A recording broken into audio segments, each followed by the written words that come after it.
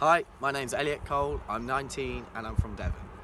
I'm stood in front of one of our chicken sheds where the litter produced here is used as fuel for our on-farm biogas plant. In return, the heat produced there dries wood chip from sustainable local forests and used as fuel in our biomass boilers to heat the sheds. As well as this, the electricity needed here comes from both the biogas plant and our on-farm wind turbine.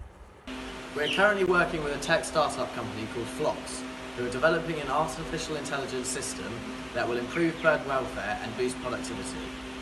This will increase the quality and quantity of British meat produced, whilst also reducing food miles and reducing emissions. Areas of conservation like this are important for wildlife, and the surrounding plants and trees are essential for carbon storage.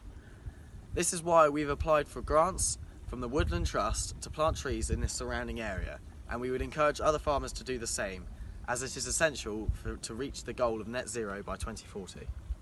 The muck produced by these bulls once again goes into our on-farm biogas plant. In return, we get natural fertiliser which we use to grow the barley to feed these bulls. This has cut our artificial fertiliser use by 99% and encouraged neighbouring farmers to do the same. This has shown many benefits for soil health, as more carbon can be kept in the soil and less nitrous oxide is released, which is a greenhouse gas. This natural fertiliser is also undergoing trials to be pelletised. This can have many benefits, including easier transportation and increased versatility. Here on the biogas plant, we currently operate using a 30% manure and 70% crop mix. Over the next 12 months, we hope to up that to 50% manure and perhaps even to 80 or 90% in the next 3 to 5 years. This is beneficial because less resources are put into growing fuel for the biogas plant, and these can be used for food production. Using waste products such as manure makes the whole system much more efficient. To reach net zero by 2040, many things can be done. To me, an important part of this is closed loop farming, where we take waste products and turn them into useful byproducts.